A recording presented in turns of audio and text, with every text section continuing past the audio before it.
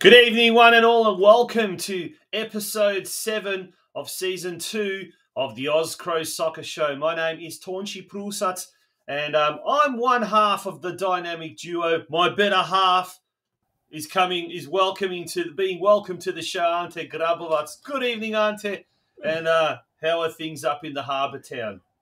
Good evening, Tonchi. Yes, everything's going well. What a spectacular introduction. Thank you for that. And yeah, we're all good. We're all good up here, just like you are down there. Yeah. Now, first of all, Ante, I do need to say something. I need to make an announcement in Croatian. Najprije moram pozdraviti I to na hrvatskom jeziku ekipu, a ne klub. Klub grada srca mog, a ujedno I rodni grad mojih roditelja, Onk Metkovića. Big shout out to all the Onk Metković players, supporters, fans in Lijepa naša I Metković. Ante, 2 years running, they were the top team in the Prva županijska liga Dubrovačko-neretvanske županije. That's a mouthful, isn't it? This year, they weren't able to get into the Treća Liga, but unfortunately this year they finished in 5th position. But I've had this beautiful top sent over to me. Look at that. That is awesome. Magnificent. The only problem is their size XLs over there are our size XSs over here. So I'm going to have to lose about 15 kilos in order to fit into one of those. But yeah, big pozdrav to all that's their motto. Oh, shut up again.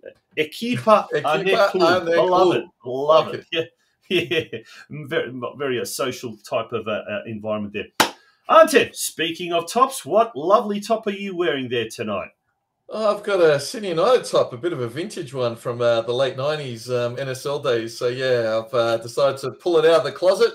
Stand up. Let us all see it. You know, we're going to bring you up there. Yes? There we go. The lotto. There we go. Modelling. There we go. Oh, look at that. There you go. Yeah, wait, look at the back even. It's got the number 6 and answer, if you can see that on the back. So, yeah, that was vintage. Back from the late 90s. Yeah, fantastic. Folks, if you've got a soccer top, a vintage soccer top or a top from overseas, pop it down in the comment section. Take a little selfie and put yourself there. You don't have to show your face if you don't want to, but we'd love to see the varied tops on display. And, you know, there's a heap from overseas. And speaking of overseas, mate, have we got a guest lined up for tonight from overseas? JACOB Tarasenko, originally from Newcastle here in Australia. Great story, this one. His mum's Croatian, his dad's half Russian and half Ukrainian. He was born, the dad that is, he was born in, not in Kiev or in Moscow. He was actually born in Hong Kong. What a story that is. And after a stint in England, where he actually had a scholarship, a youth scholarship at Cambridge, not the university, but the soccer club, and a stint in Sweden, he's ended up in Croatia playing in the 3rd tier for NK Dugo Selo. Mate, we're going to have him later on in the show. And what about the big NPL Croatian Derby happening this Friday? Ante, tell us a little bit more about that. Yeah, absolutely huge. And hopefully we'll have a couple of special guests make an appearance from that particular game. And so that will be hopefully Anthony Duzel from the Melbourne Knights and MICHAEL GRGIC from St. Albans. And as you mentioned, Tonchi, when we were speaking earlier, you know, if the Melbourne Knights get promoted to the 2nd division, well, this could be the last sort of derby between the two clubs at NPL Victoria level. Yeah, absolutely. That would be so. Yep, that is exactly right. So, a lot to play for. We'll talk a lot more about that in the news desk, and we've got so much to get through, folks. And so much to get through. That speaking of the news desk, we're going to launch straight into it because we've got lots of guests tonight, lots to talk about. Plus, stay right to the very end, folks. We've got some footage of the futsal semi-finals in Croatia. You will have to see to believe. Futsal Dinamo versus Novo Vrijeme Makarska. The atmosphere inside the stadium was electric, and we've got some footage that we will show later on in the show. So, folks, show in the show. Get it? Stay with us. Don't go for too long, and I promise that's the last of the bad dad jokes tonight. It's time for News Desk.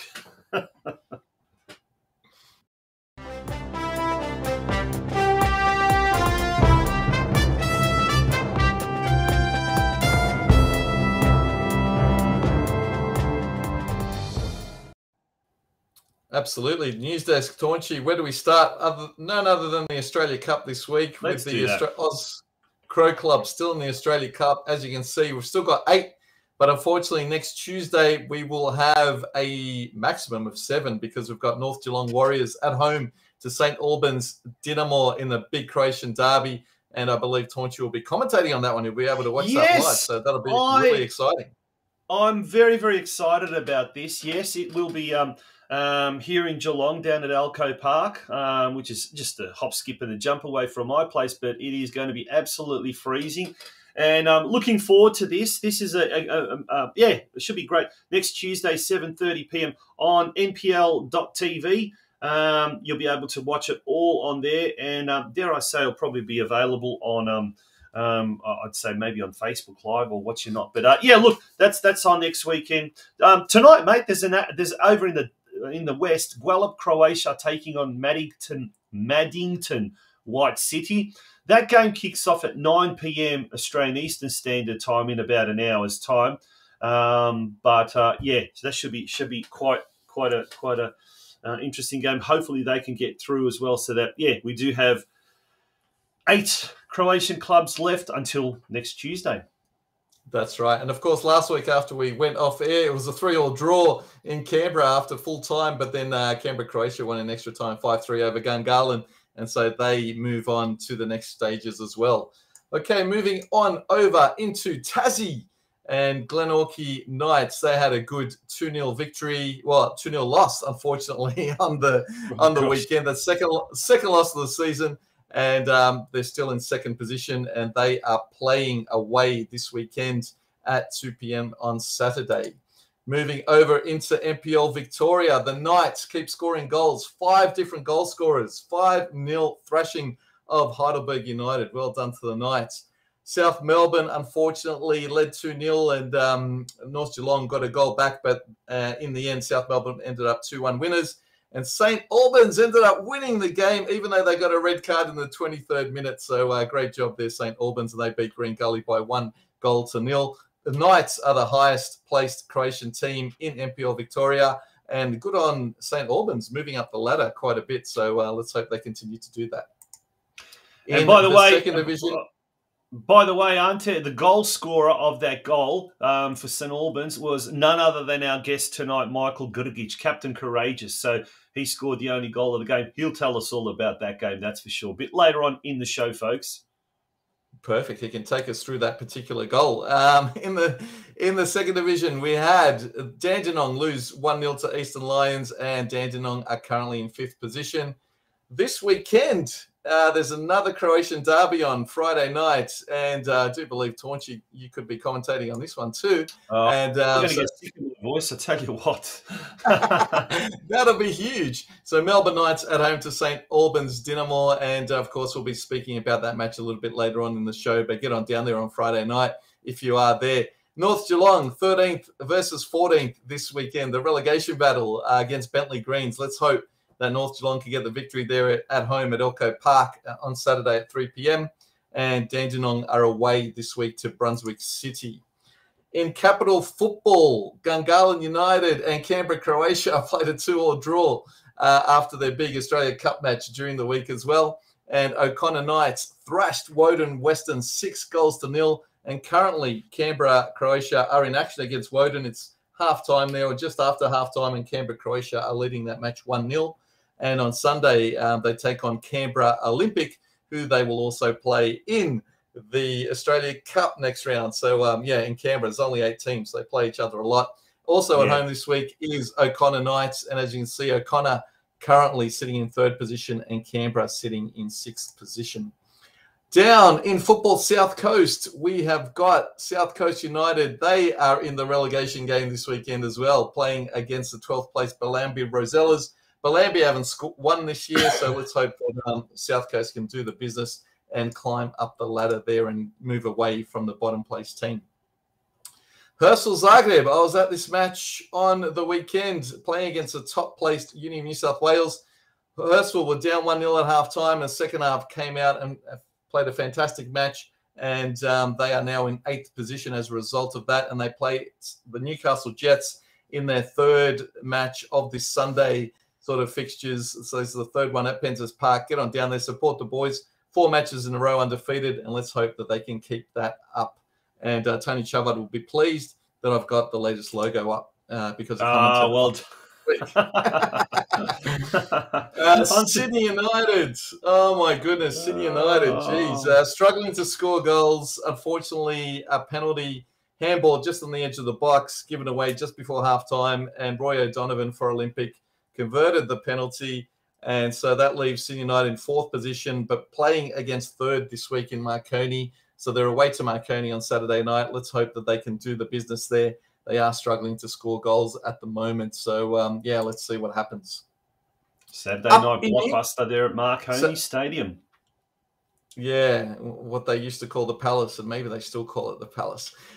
Newcastle, Croatia, 4-0. This team just can't stop scoring goals. Well done. Top of the table. And they take on their away to South Maitland this Saturday afternoon.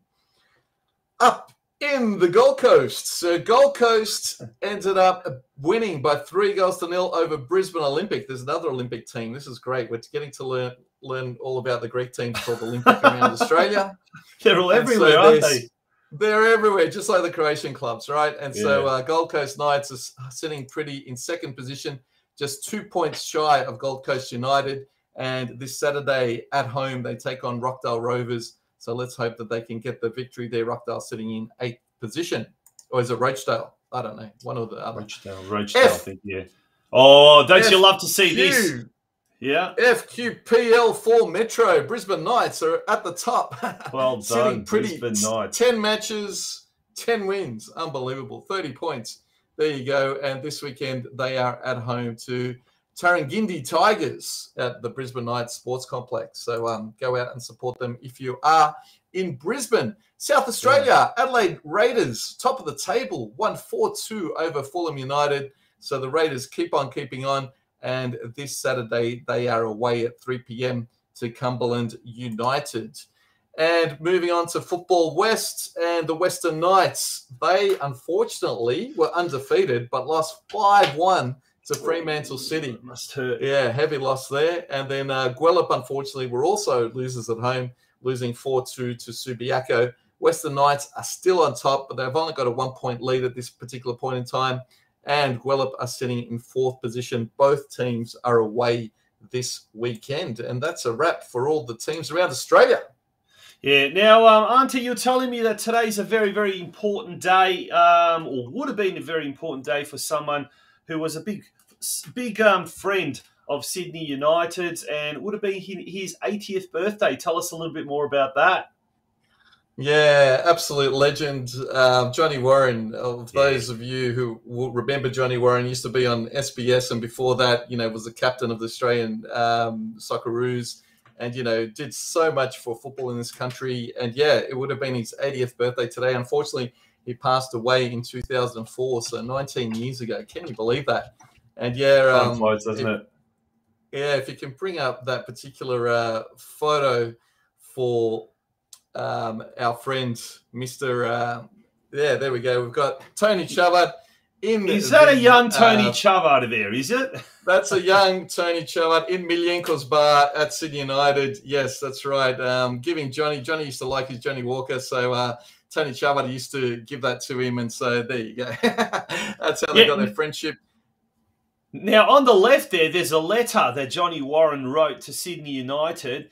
Mate, do you want to tell us a little bit more about this? Because this involves a certain Ante Grabovac. Do tell. Yeah, I was floored when I opened up this letter and, you know, just unannounced, the man just sent this letter. Johnny and I used to have these conversations pretty much on a fortnightly basis. Whenever Sydney United would have a home game, he used to have a column in the Sunday papers, and he needed material, and our conversations used to end up going for 40 minutes and 45 minutes and an hour. Then we'd call each other back. He was such a lovely guy, and yeah, sorely missed by everyone in Australian football. Yeah, such a great friend to City Croatia, Melbourne Croatia, and big advocate of the ethnic clubs in Australia and the importance of the ethnic clubs have had on Australia. And it's a shame he hasn't seen, Australia qualify for these 5 World Cups in a row and things like that, because he would have absolutely loved that. Yeah, absolutely. 100% without a shadow of a doubt.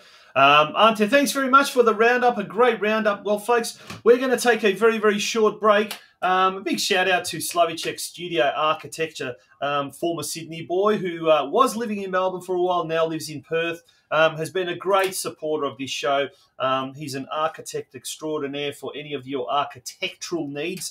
Do see Robert Slavicek. But, look, we urge anyone who has got a small business or your club or just wants to help out, we need your support. Get in contact with us in any way, shape or form. Now, you can do that via 2 ways. You can either contact us via email, ozcrosoccershow@gmail.com, or call us on our mobile 0402 012 716 if your club would like to sponsor an episode, or if you've got a business that would like to get involved with the show. We would be certainly willing to help you get your business a little bit more kind of, brand awareness as well. And at the same time, you'll be helping a very, very important sports forum. But in the meantime, folks, we're going to take a break. When we return, it's our first guest, and we'll be going all the way to Zagreb, Croatia, for our first guest, JACOB Tarasenko. Don't go away, folks. It is the Oz Cro Soccer Show. And a word, this was pre-recorded. You'll notice us wearing slightly different clothes as well. Because not me. That's why I wore the same stuff. It's a great interview. You do not want to miss it. See you soon.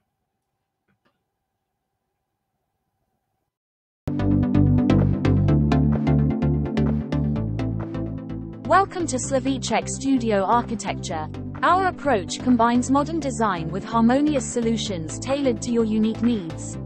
We listen closely to your vision and turn it into a functional, beautiful living environment that truly feels like home. Our designs cater to your needs and evolve with you over time, encouraging deeper connections with family and friends. Specializing in custom residential homes and boutique apartments, we balance luxury and comfort to create a welcoming atmosphere for everyone to enjoy. Discover a world of inviting and captivating design at www.slavicekstudio.com.au. Contact us for a journey from idea to reality. Slavicek Studio Architecture, turning your dreams into reality.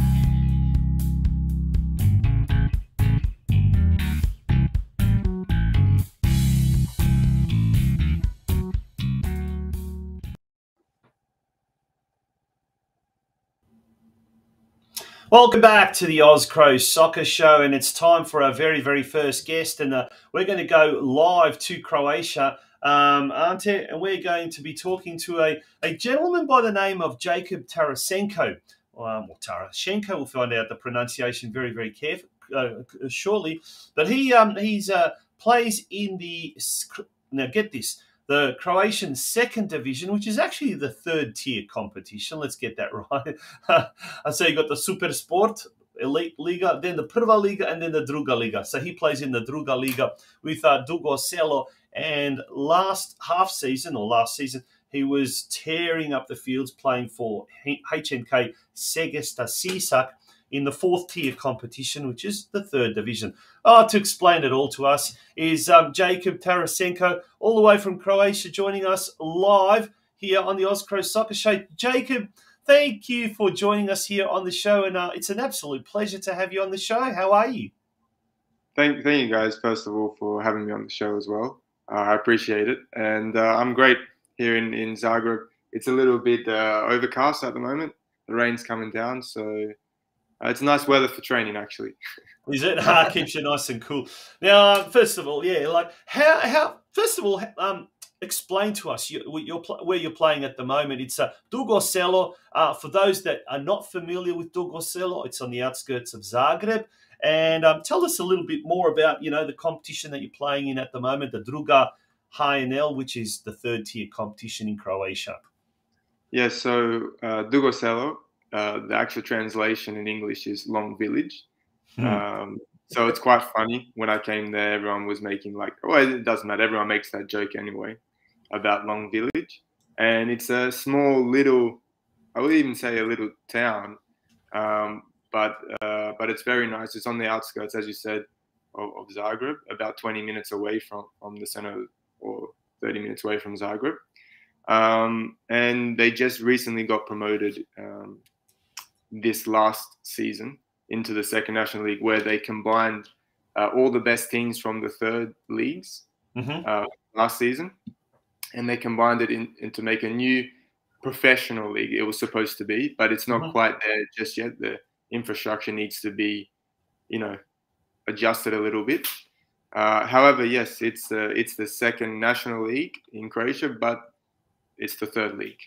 Yeah. Well, there's the ladder. There's the competition standings after the weekend. Zrinski Jurjevac are on top at the moment, just by 1 point. Sesvete, a reasonably big club from one of the satellite suburbs of Zagreb, they're in second spot. Jadran Ploče, my team, or well, close to Metkovic anyway, they're in third position, and they were leading along for a lot of the time. But unfortunately, they don't have the infrastructure. We talk about the infrastructure problems there, Jacob, and we'll touch on that a little bit longer. They don't have a license to qualify for the second division or the second tier. And should they have ended up on top, they would not have actually progressed through. But the interesting thing, I believe, Zrinski, Jurjevac and Sesvete are meeting each other in the final round. So there's 3 games to go. But Dugo Selo, as you said, playing, well, they're 5th in the competition standings. What's the competition like there? Is there something that you could compare it to maybe here in Australia?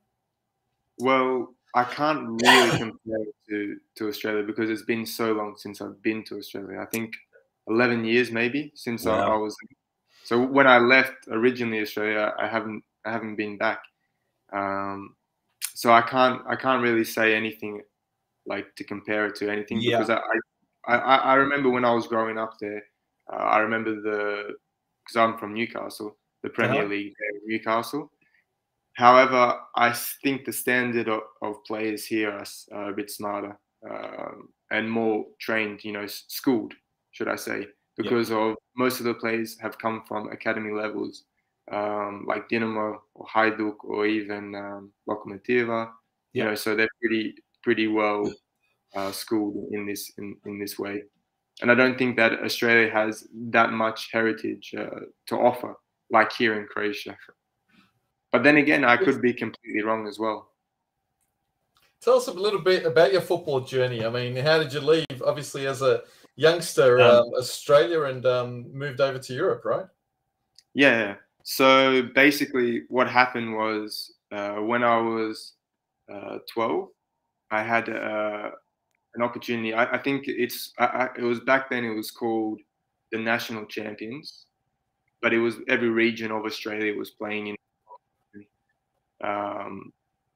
to showcase yourself and be selected for the Australian national team. And so I was, luckily enough to be selected in the Australian national team at the time. And I think it was under 13s, under 14s, and we went for a tournament in Malaysia.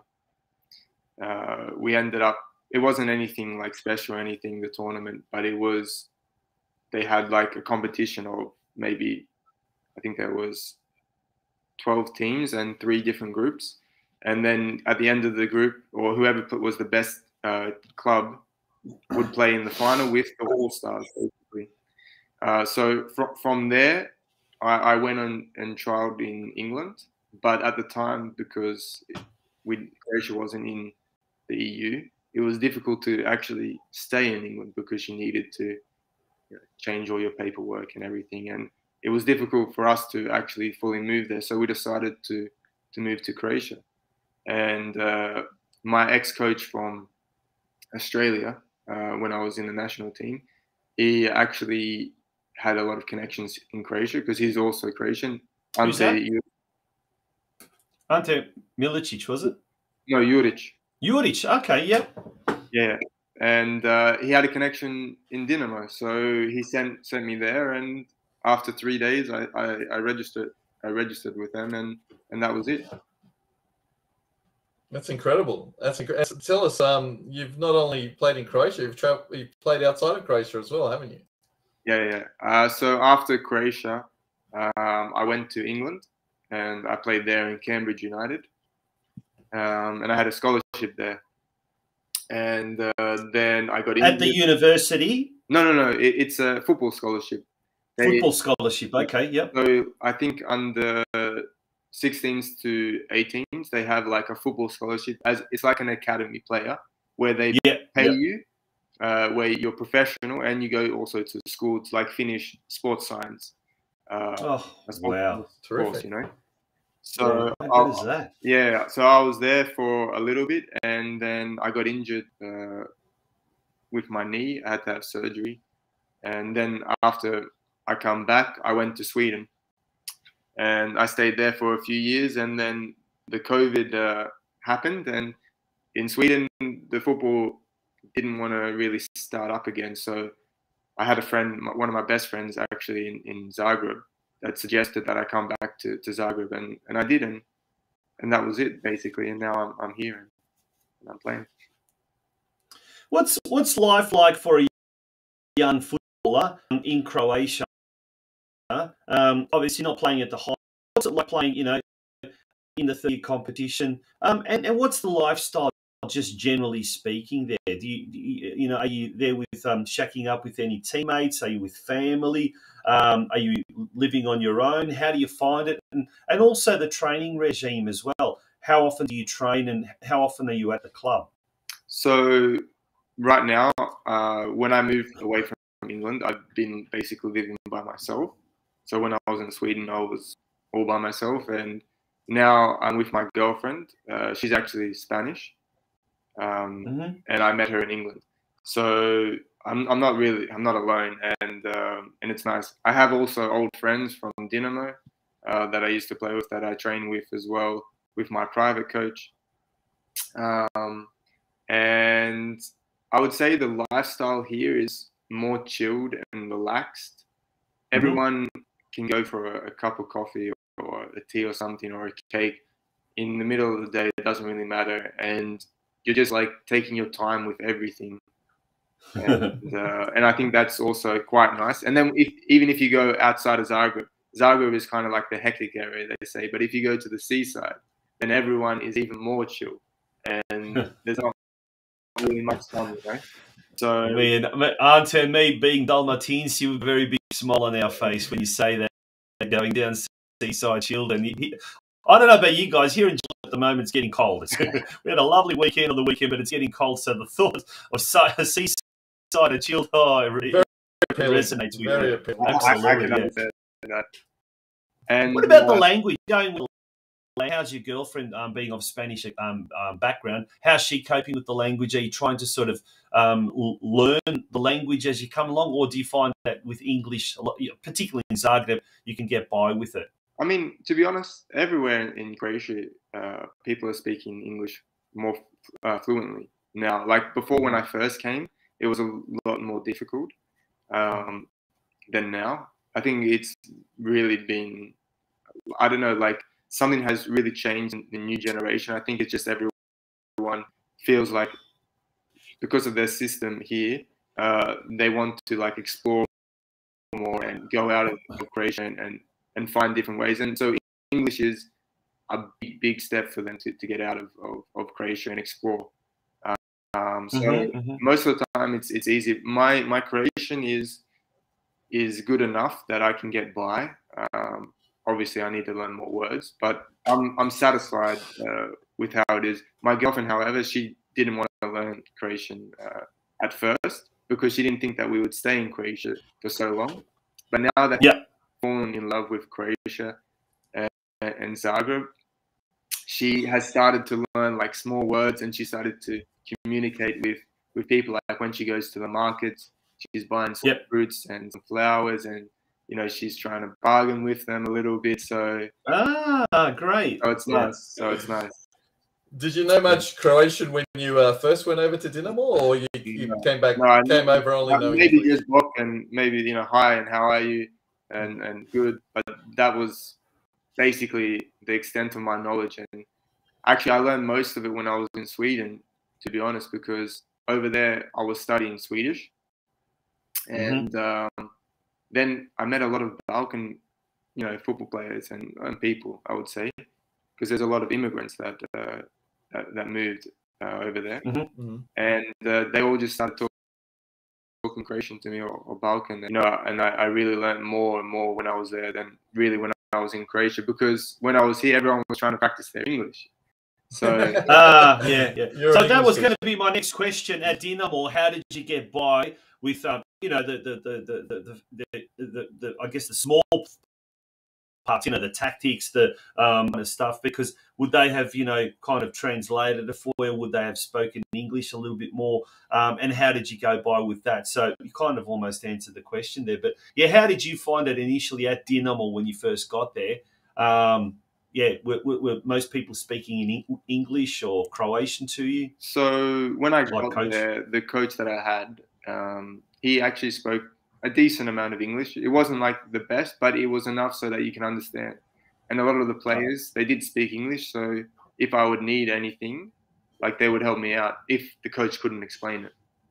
And they also had, you know, physios and assistant coaches that actually spoke really good English. So that would also, you know, balance it out a little bit. However, like when I started to get used to everything, like I could start to understand a lot of what they were saying, but just not being able to speak back, essentially, because it was a lot harder. So I would pick up the gist of everything pretty quickly. And with football, it's not so much that you need to explain things. It's more about like you seeing like what position that you need to be in, and you know, then like if someone demonstrates something to me, I'll pick it up straight away. But for some other players, they would need to, you know, to be taught in a different way. So for me, it wasn't that hard. But when we moved into the next age, the coach didn't speak any English. He only spoke Croatian and German, and it was more difficult then. And Jacob, what was the difference in terms of coming from Australia and the training that you did here in Australia? Obviously, you got to a high level, you know, seeing that, you know, people like Ante Juric were taking notice of you. But then coming to Croatia and the Dinamo, famous Dinamo school, you know, what were the differences? So I would say the biggest difference is like they live of football here. Like in Dinamo, you know, everyone loves football and everyone knows that they're there for a reason. It's an opportunity of a lifetime, let's say, because Dinamo is one of the best academies in the world and produces some of the most talented players in the world. Like, there's so many from the academy. There's so many. I think there was a study done in 2018, I think, where they were the second or third highest team or club or academy to produce young players. I think they produced like 76 or something from that time zone. I think Ajax was the top, but that's the whole plan of it. Is like, how can they produce and how can they make more? I remember training, one day after a game. It was on Monday. And they would send a select few players to an individual coach on that training while everyone else was training. They would send those select few that he would think that would have potential to do something with their career and to progress in some way. And they would send them to a private coach on the side of that training to do like some extra stuff, like how to pass the ball properly, how to head the ball, or, shooting practice or something like that. And then later on, we would come back with our team again, So that was in addition to the normal training. Exactly. So wow. Exactly. So and would you have trained every day then? Yeah. Sorry to cut you. Yeah. So we were training every day. We will probably have even now in Dugo Selo, we only have one day, maybe 2 days rest. So it's full on. And I also train with my private coach as well. So there's the football here in general is everyone is more into it, in my opinion. Of course, you have players. I think there's a lot of talented players in Australia, and they do a lot of work. But I think that maybe the coaching isn't just there just yet, because they have more technical aspects here and tactical aspects that you need to learn. Sorry, mate. You can say? No, and I think that's what really changes and makes the difference between like the academies in Australia and here in Croatia. But that's also my opinion from just now. Maybe it's been 10 years, so there's probably a lot that has changed. And I just don't know about it because I haven't been. Yeah, no, that's a fair point. We're speaking with JACOB Tarasenko. He plays for NK Dugo Selo in the Croatian third-tier competition, the Druga Liga. We'll take a very, very short break, and when we return, we'll continue talking to JACOB, and we'll ask JACOB for some advice for any talented young player from Australia of a Croatian descent wanting to make it in Europe via Croatia. Folks, don't go away. It's the Oz Cro Soccer Show.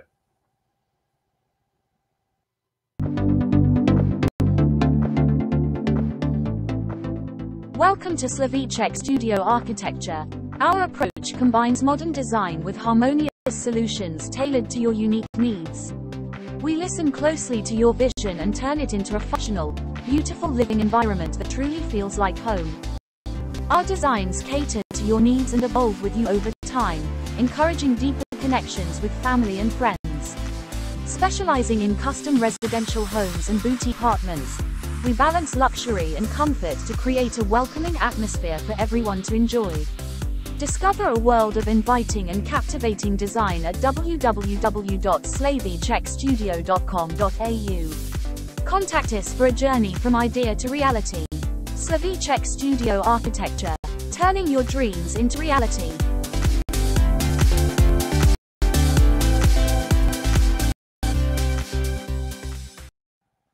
Back to the Oz Cro Soccer Show, and this is Anthony speaking to the wonderful JACOB Tarasenko all the way from Zagreb. JACOB, tell us, you actually play as a traditional number 10. Is that your favorite position? I've seen some videos. You've scored some spectacular goals. If anyone gets a chance, go watch some of JACOB's highlights. But is that the position you've played, all the way through your career? No, so from the beginning, I was actually a striker. So a number 9 all the way up. Basically, I was always a striker until Dinamo. And then they started to test me out in different positions, like as a winger, as a number 10, even as a right and left back, to be honest. And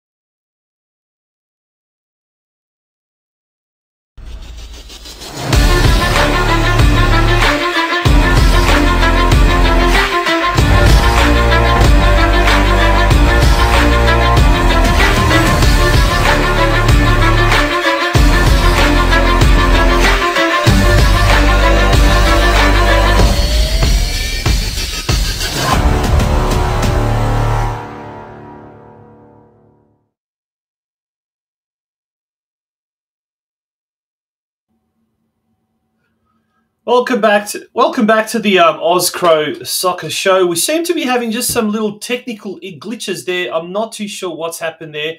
We're going to try and get that back on track very, very shortly for whatever reason. But Ante's joining us as well. Ante, we're going to try and get that back on for whatever reason. I'm not too sure. We may have lost the link or whatever. But yeah, talk about the interview thus far. It's been a really, really good one with young JACOB Tarasenko. Yeah, absolutely fascinating to hear his journey and how he's ended up at Dugo Selo, and of course, you know, it was great chatting to him. Obviously, you're seeing what the conversation we had, but it was interesting, like even a half an hour later with all the answers he gave us as well with what's been happening in his career. Okay, we're going to try and get back to that one, and hopefully this time everything is smoothed out. I was a number 10, I was a number 6, I was a number 8. And then after that, I came back and I was still a striker. I was still a number 10. I was a winger. So I was just more around like the I guess, attacking area rather than coming back for defensive midfield or right back or left back. And now my preferred position is a striker still. However, number 10, I can still make a big difference there. But as a striker, there's always more goals that I can score because I'm closer to the goal. So yeah. But right now I'm playing as a number 10 in Dugo Selo. And where is if we have a sorry, go. Sorry, mate. You go. You're right. I was just going to say, of all the clubs you've played for so far in your career, where have you found, the most enjoyable? Where have you, has there been any championship victories? Have there been any relegation battles? What type of clubs have you played for? So I've played in a variety of different clubs, and I've been in relegation battles. I've been in promotion promotion challenges, yeah. And I mean, there's just so many, and I think that in general, I think Croatia has been really a place where I find myself coming back to, where I feel kind of home here, with the players and the type of style and the way that I like to play, and they can understand it better. Whereas when I was in England or when I was in Sweden, it's more physical, more long balls, and fighting and running. So, which I can play also, and I adapted to that kind of football. But I think I'm better with the ball than, running all the time. I mean, it's part of the game, so I have to do that. So yeah, I think that I think here in Croatia, it's much better in my eyes, in my opinion. Also, yeah. When I was in Australia, the way that we played was in that academy that I was in. It was called back then Northern New South Wales Institute of Sport. Mm-hmm. And I had an offer to go to the Australian Institute of Sport as well before I left to come to Dinamo. But I chose Dinamo because I thought that I would get a better knowledge and understanding and education here in Croatia. Now, I was going to say, if we have a look at bring that ladder back up of the Druga Hrvatska Nogometna Liga. So Dugo Selo there are in 5th position at the moment. As we talked about, Zrinski and Segesta are fighting for promotion at the moment. Next step, what's your plans for the next season? Have you sort of decided where you want to head or where you'd like to, or are you pretty happy to stay put at Dugo Selo at the moment and maybe fight for promotion into the second tier competition next season? What are your plans at the moment? So it's a little bit strange, my situation at the moment, because I came here for half a season, and I have a contract that's going to last for another half season.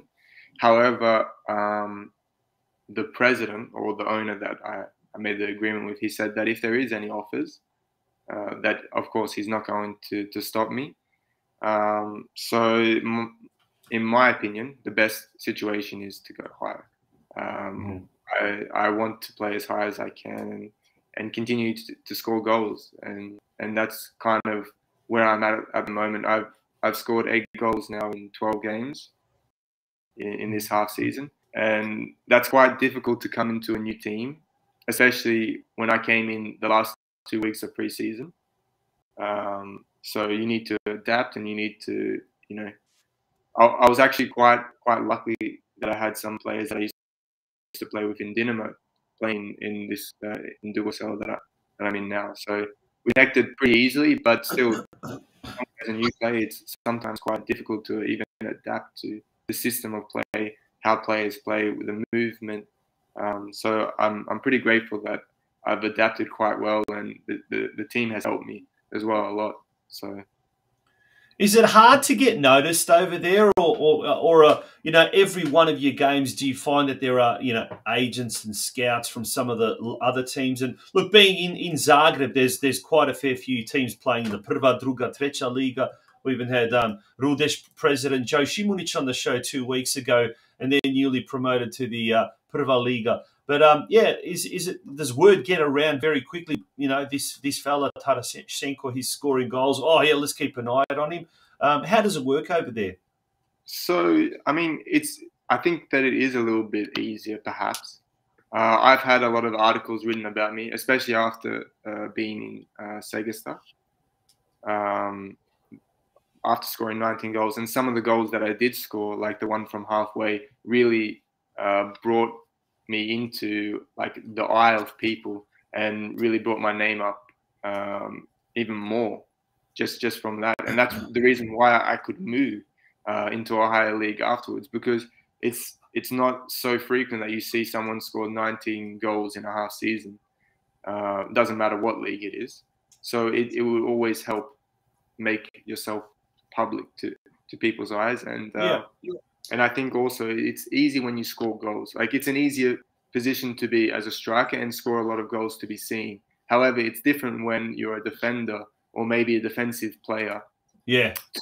To be able to be seen in that way in the lower leagues, you know, because even though there might be a lot of scouts or a lot of people that come to watch the games, and they might say that you're good, it's still usually, depending on if you score the goal or make the assist, you know, it's more highlighted, let's say, than, you know, defensive duties.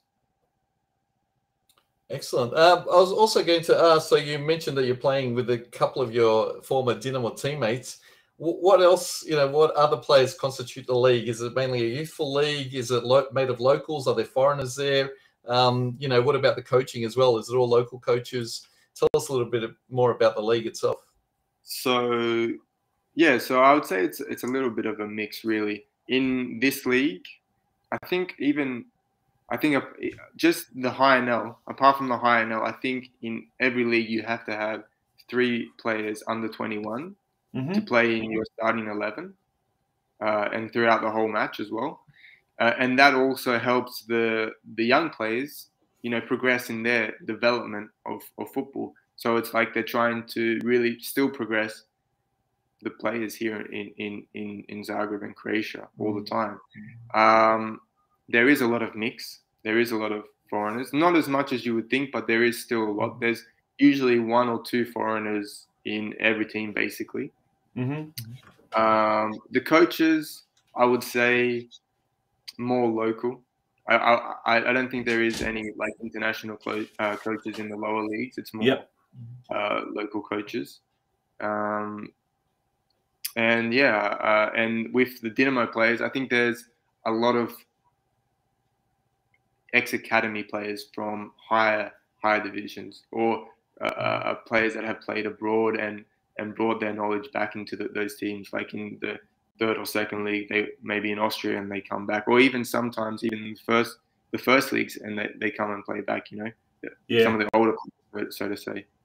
So interesting, mate. We're going to have to wind it up very, very quickly. Unfortunately, we'd love to get you back on the show maybe a few months down the track, but before we go, if there's a lot of talented young players of Australian Croatian extraction, and this is something that we spoke with Josip Šimunić just 2 weeks ago, and saying the bridge between the Domovina and the diaspora is starting to get a lot smaller. There seem to be a lot more opportunities, and look for a lot of young Australian Croatians who are already in Croatia, and like yourself, looking to make a name for themselves in the lower leagues, working their way up. what would be your advice to talented, young teenagers that are, one eye on Europe and one eye in Croatia and looking to make it abroad? What would be your words of advice for these kids? It's very difficult because my situation is very different to a lot of other people's situations. I think that the best thing is like you have to make sure that you're playing all the time. Like go to a level that's high enough that you're able to develop as a player, but also where you're going to play consistently, because that's when you're going to learn the most. Yeah. And that's when you're going to develop the most. I mean, you can't go to, let's say, the first league and not play any minutes at all, but train with them. Of course, just training with them is going to be great for your understanding and play and everything. You can learn from that. But if you're not playing, it's going to set you back, because playing is the biggest way you're going to learn. And I feel like I would say take that over playing in the highest division. But if you can do both, then it's perfect. Then that's really the aim, I would say. Fantastic, mate. Some wise words there, and you often hear that, you just need to be playing. You constantly need to be playing, not being on the bench, not being on the sidelines. But coming from a player, it's wise, very, very wise words. Jacob, once again, thank you so much for joining us. Enjoy the rest of the season. There's not many games to go, not many weeks to go. But, look, wishing you all the very, very best for the rest of this season and certainly your future endeavours. Thank you, guys. Yeah, best of luck, and check out his YouTube channel for some of those fantastic, spectacular goals. Let me tell you, that halfway one is awesome. Yeah, absolutely. We'll put that up on the screen now. So to watch footage of Jacob on YouTube, there's a YouTube channel there, www.youtube.com/@Jacob Tarasenko. Is it Tarasenko or Tarashenko? It's Tarasenko. My mum is Croatian and her name is Kovacevic. Oh, there you go. You can also watch some of my clips on TikTok and Instagram as well. I post more frequently there. And these are just my highlights that I post up on YouTube. Beautiful. Brilliant. All right, mate. Thank you very much. You're going to get a friend request very soon, let me tell you. Good on you. All right, Jacob Tarasenko there joining us live from Croatia. We're going to take a very, very short break. And when we return, it's time to continue the Oz Cro Soccer Show, folks. Don't go away. We'll be right back.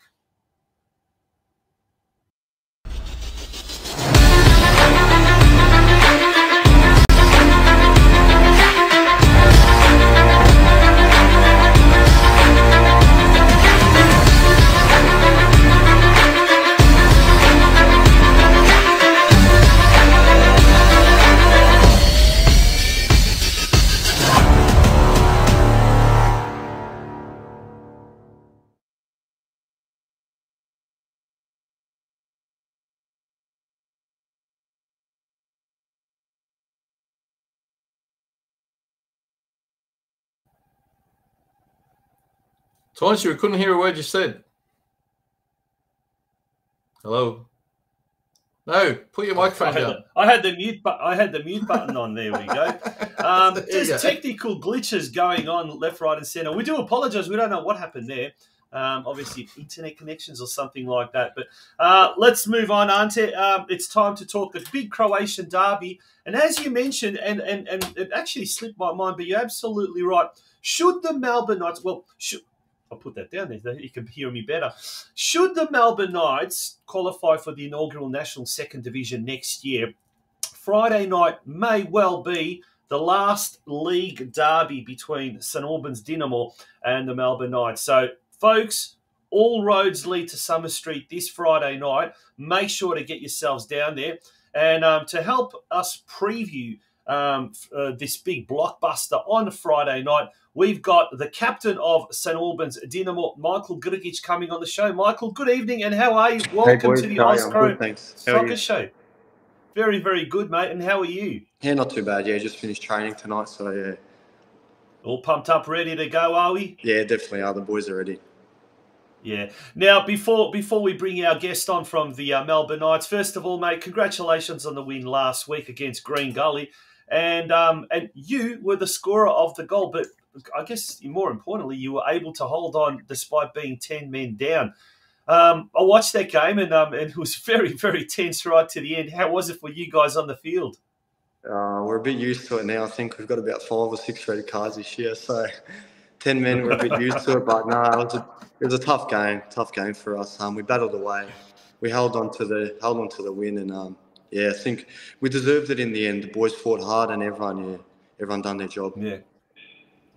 Has anything changed in the last couple of weeks? You've had a couple of good results.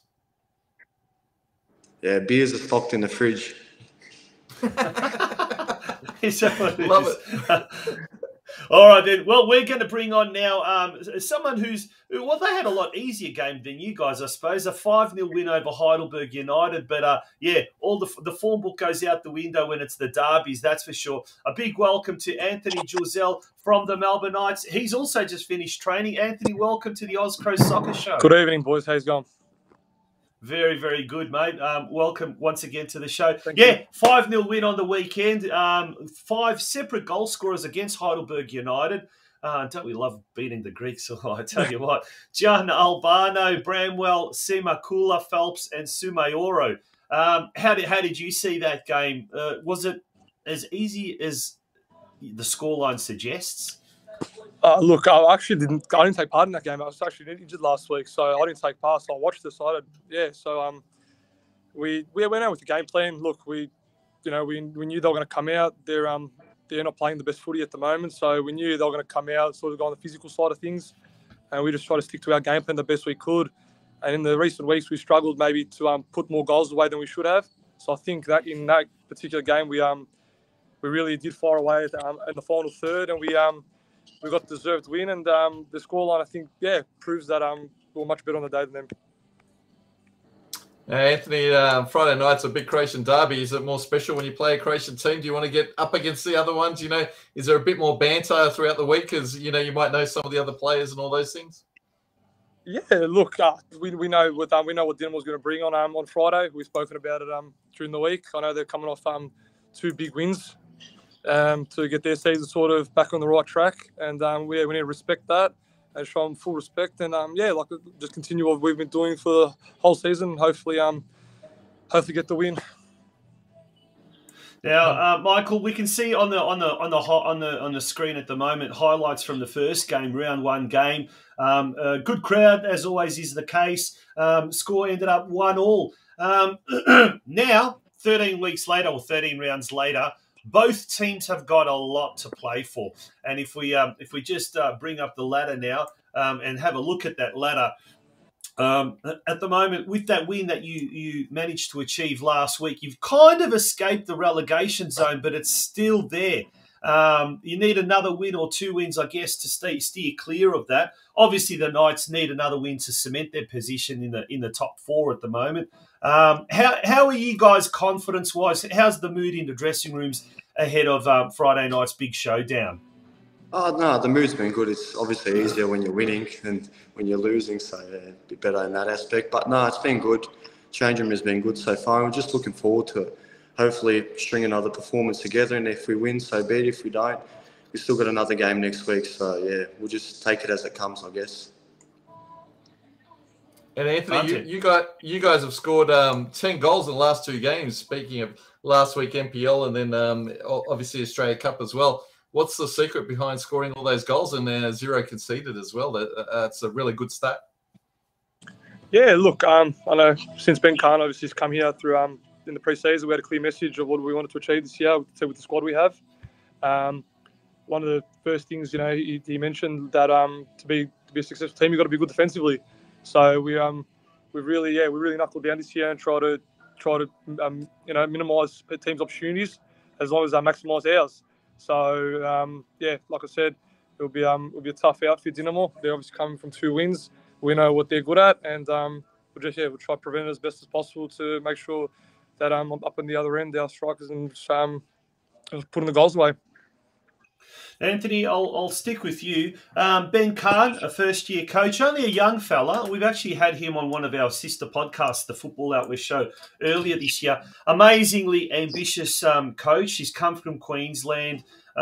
He just seems to. It's taken a little bit of time for him to settle in, but now that he's settled in, it seems things are going really, really well. How have you, as players, managed to kind of adapt to his philosophy and to his, I guess, way of coaching? It's from day one, really. He came in, he put out on the table everything that he wanted to do. He recruited the right players for, I guess, what he wanted to do here as well at the Knights. And we've been just working on that week in, week out, on that system, on that type of play. And I think it's paying off. I think we're playing the best footy we've played in a long time here at this club. And yeah, we're just going to keep building on that. There's always room for improvement. It's only half season, so there's a long way to go. We take each week as it comes. And yeah, and just keep sort of just concentrating on what we're doing more than what other teams are doing in the weeks we're playing them.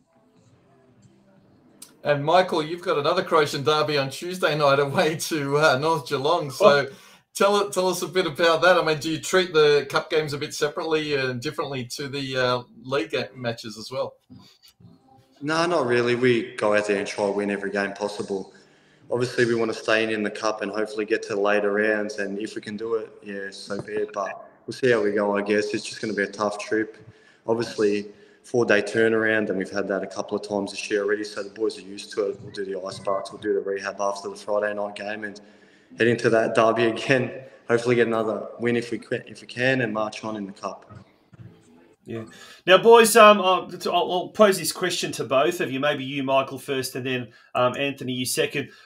Look, it's a funny kind of a relationship in that many players have played at multiple clubs. You guys are, I guess, included at, whether it be at North Geelong, whether it be at the Dinamo, whether it be at Melbourne Knights. How much of it is rivalry? How much of it is it just friendly banter? Or how much of it is it once the game starts, you just want to, at all costs, you don't want to lose and you don't want to, what's the word? You want bragging rights. Michael, first of all to you, how much of a big thing are these Croatian derbies? Yes, from a player's point of view, that is. Yeah, of course, it's a big thing. You want to obviously beat the other Croatian team and get the win. It's like having a cousin or a brother. You want to beat them in the backyard as much as you can. And yeah, so it's kind of like that. You respect them, but you want to get the win as well. So, yeah. Anthony? Yeah, it's similar to what Michael said. You respect them. 90 minutes to 90 minutes. You go out there, do a job for your team, and then when the 90 minutes is over, everyone's sort of in the beer garden and laughing away and enjoying the night. So no hard feelings in the end, and that's just the way it has to be. Yeah, Anthony, have there been any recruits this year that have really impressed the Melbourne Knights faithful in the 70th year? It's a big year of celebration. So, yeah, who are the big players that you think that have come on board and have really impressed? Oh, look, we got a whole new squad. Really, there's not many players from the recent years that have stayed. I think it's like only me, Jan, and young Luka Corlic, who's been the regulars from last year that stayed onto this year. So, yeah, look. When you look at it, we're sitting fourth with all new recruits. I'm pretty sure they've all done their jobs and all impressed in their own ways. So which is a really good thing. Let's hope we all keep it up.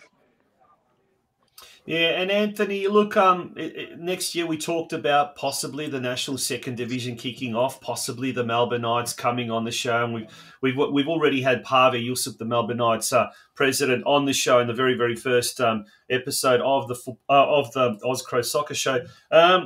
This could well be the last derby, possibly. Is it hard from your point of view, playing at the Knights, almost trying to focus on the season now? Or is there kind of that little bit of thinking about, we've already got one eye on the National Second Division, who could possibly be in on it? Is it hard not to get carried away by the excitement at the moment? No, look, we don't. To be fair, we don't really talk about it much in the change rooms and between ourselves. I know Pavel's gone to a lot of meetings and put a lot of time and effort into it. We have a word to him about it when we see him. But yeah, like I said, Ben's really just focused on and the playing group. We're just really focused on the year. And to be fair, as individuals, you want to perform. So in case it does come in next year, you have a contract on the table waiting for you. So that's what's in my mind, just to make sure I perform for the next half of the season as best as I can. Brilliant. Terrific. Brilliant. Michael, take us through your goal on the weekend. How did you score? How did it come about? What was the feeling after banging in the winner? It was good play. We obviously cleared the ball from a corner, played it around. They cleared it, came to me and just swung a left boot at it. Just a lucky one, I guess. But no, it was just a good feeling just to get the win. So, yeah. If I'm talk about... And that was already after we were down to 10 men, right? So I think the 23rd minute we lost, we were down to 10 men, and then 28th, I think you scored. Is that right? Yeah, it was, yeah. It's been a habit this year. I think, 4 out of the 5 red cards have been in the first half. So, yeah, sort of used to it, yeah.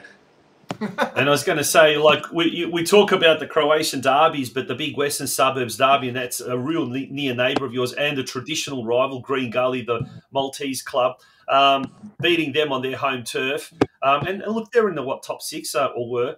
That must have been a great feeling for the boys in the club. Yeah, it was. Yeah, it's a tough place to go to, Green Gully. I don't think we've had the best of results there. So to get a win there is a big boost for the club, a big boost for the coaching staff and everyone involved in the club.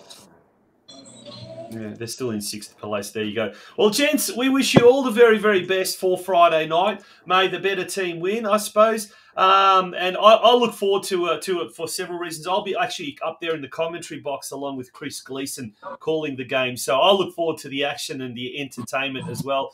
And hopefully there's a huge crowd. And I hope you guys both of you do very, very well on the park on Friday night. Thank you, boys. Thanks for having us. Thanks. Good on you, boys. Michael Grgic from St. Albans Dinamo and Anthony Duzel from the Melbourne Knights. And thank you to the respective presidents, Ilya Dragicevic from St. Albans Dinamo and Pavel Yusuf from the Melbourne Knights for pretty much at very, very short notice organising those two gentlemen to come on. But there it is. There's all the details. Round 14 of the NPL Victoria competition. The big Melbourne derby, possibly the last one of its kind. Let's, in a way, hope that that is the case as far as a league derby goes. But it's this Friday night at Knight Stadium there in Sunshine North, 7:30 p.m. kickoff. If you can't make it or are interstate, jump onto npl.tv and myself and Chris Gleeson will hopefully keep you entertained. Not in the way that Ante Grabovac keeps us entertained, but nonetheless. Thanks, Torch. I need Tony Sherman with me. That's why. Yeah. Now, we're going to take a very short break. When we return, the show's not over just yet. We'll very, very quickly talk about the Croatian football scene, what's happening over there. And also, we promised about that footage of that unbelievable crowd atmosphere in the Dom Sportova in Zagreb for the big futsal semi-final between Futsal Dinamo and NK Novo Vrijeme, or MNK, Malo Nogometni Klub Novo Vrijeme from Makarska. Folks, don't go away. We'll be back very, very shortly.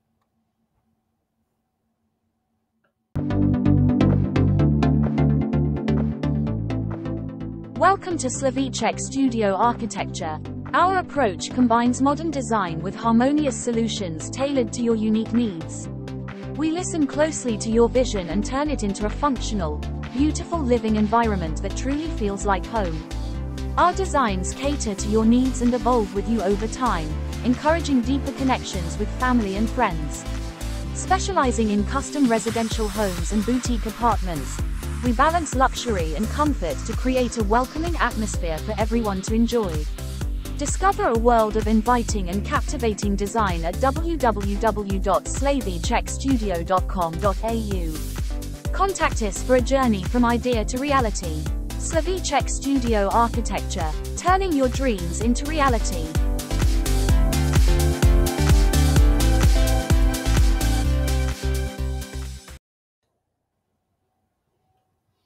Folks, welcome back to the Oz Cro Soccer Show. We're not done yet. It's been a massive show tonight. Stay with us for about another 5 minutes as we do the Croatian roundup. Ante, take it away. Take it away, indeed. Let me tell you, I will take it away. I was just looking at something else. Okay, here we go. The table, Dinamo Zagreb, of course, have taken the championship away. This week is match day 35 of 36. In terms of last week's results, we had quite a few good results there. So Slaven Belupo drew 0 with Lokomotiva. Istra defeated Gorica by 1-0, and that, of course, kept Šibenik in the race for the relegation battle. Dinamo defeated Šibenik 4-0. Hajduk defeated Osijek 3-0, and Varaždin defeated Rijeka 2-0. And so, yeah, in those all-important second, third, and fourth spots, Hajduk is still second, and they will keep second. Rijeka will be third, potentially, depending on Osijek and how they perform as well. So there's only 2 points between them. And Istra is also on 45, as is Varaždin. So, yeah, the 2 rounds to play. That could be interesting for third and fourth position. And this week's matches, second last round, the penultimate round of the Hrvatski Telekom Prva Liga. Slaven Belupo are at home to Hajduk Split. Gorica at home to Varaždin, hoping to secure their place for next season. Rijeka are at home to Dinamo Zagreb. Šibenik, they need to beat Osijek to have a hope in that last round to avoid relegation. And Lokomotiva at home to Istra 1961. Moving on to the Druga Division. Yeah. Do you want to take that over? Yeah, okay, why not? Rudeš, they've secured their spot in, obviously, in the next year's Prva Liga. They had a massive 4-0 win over fellow Zagreb club Dubrava Zagreb. Dugopolje defeated Jarun 1-0. Bijelo Brde defeated Kustošija 1-0. Hrvatski Dragovoljac, well, I guess they acknowledged their demise to the third tier next year, which is a really sad story. Last year they were in the first division. Now they're second division, relegated into the third division. They drew with Imotski club Croatia Zmijavci 2-2. Cibalia, they back on winning ways. It's a second win in a row. 3-2 over Orient. And they celebrated in Vinkovci with the unveiling of a new hybrid practice pitch, or hybrid pitch on their second pitch, which is hybrid turf on their second pitch, which will ensure for training facilities and certainly for their academy, much better surfaces to train on as well as to play on. Vukovar, they had a big win over Solin, 5-2. And Vukovar, well, hopefully they next year will go as favourites to take out the second division. That would be a big thing for Vukovar and for Croatian football if they could do that. But at the moment, the infrastructure's just not there. Nonetheless, maybe a year or 2 years, in 2 years' time, it will be. All right. The third last round of the second division, Orient are at home to Bijelo Brdo. Rudeš entertains Solin. Croatia Zmijavci at home to Dugopolje. Vukovar and Cibalia, the big battle for second spot. That's going to take place in Vukovar between the two near neighbours, Jarun and Dubrava Zagreb. They'll also be fighting it out in Zagreb there, as will Kustošija and Hrvatski Dragovoljac. But the big news was the the Croatian Futsal League First Division. They had the semi-finals last weekend. They were played over 2 legs. Well, it was a best-of-3 series, but it never ended up going into a third game for either of the two teams. Square, which is a funny name for a club, from Dubrovnik, they lost both their games 1-4 to Olmisum from Omiš. Now, Olmisum, they are the heavyweights of Croatian futsal. They've got this beautiful stadium in Omiš, right not far from Split. And it's a lot of the Dalmatian clubs are just powerhouses in futsal at the moment. But in the other semi-final, Futsal Dinamo took on Novo Vrijeme from Makarska. Now, in the first game, it was 3-2 to Futsal Dinamo, which was a big surprise, a big shock. Or should I say 1-2 was the away win down in Makarska. And then the second game, Futsal Dinamo also won that 3-2. So all in all, they basically won 5-3 on aggregate. So if we return that, the final will be played in Omiš. Game 1 will be played. So it's a best of 5 games, if you like. So it's the first one to win 3 games. This Saturday morning, 4:15 a.m., if you're able to get Croatian IPTV, you'll be able to tune in and watch this game. Olmisum takes on Futsal Dinamo. That's at the famous Ribnjak Sports Stadium, a beautiful complex down in Ormish. Game 2 is Tuesday morning, 3 o'clock our time. Then Game 3 next weekend will move to Zagreb. And if a fourth game is required, that too will be played in Zagreb. Now, should the series be split 2 games apiece, the fifth and final game, the decider, that will be played back in Ormish. And I don't think it can fit more than 1,000 people, but it would be packed to the rafters, no doubt. But, mate, that brings us to the end of the show, Ante. We did promise all of our viewers that we would play some unbelievable footage of the 3,000 plus crowd that was in attendance at the Dom Sportova for the semi-final of the futsal league between Futsal Dinamo and Novo Vrijeme Makarska. Obviously, it was a very parochial crowd. Obviously, they were all the Dinamo Bad Blue Boys supporters, but the atmosphere that was created was just absolutely unbelievable. So we're going to leave it with this atmosphere. So until next week, mate, have a great week. And, we'll have another huge show next week, I promise. Good night. Good night. Laku noć.